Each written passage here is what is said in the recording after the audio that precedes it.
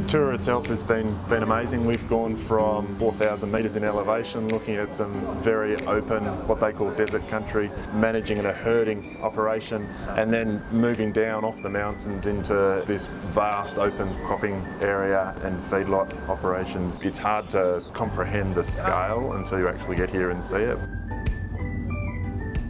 Most of our clients, or if not all of our clients, have been impressed probably with the scale, the level of technology, and just the passion that our American fellow producers have over here. Really the networking and information exchange has been a highlight. And actually a lot of areas that I thought may have not been as interesting, I've got probably a lot more out of those than what I expected. I enjoyed seeing the cattle at high altitude and the environment they're living in. And had a look at a 12,000 cow dairy sort of first up, and that was particularly eye-opening in that they've seemed to have got that down pretty well organised.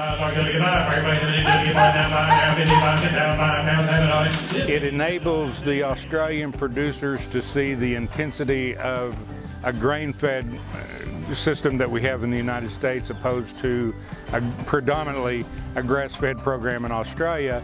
I think that they have learned about our feeding cycle, things that they can do better from an efficiency standpoint. So I would encourage any producers who want to come on the next beef tour to think that they can find something nearly out of every visit, if not every visit, that they'll really be able to take back home, to apply to their property.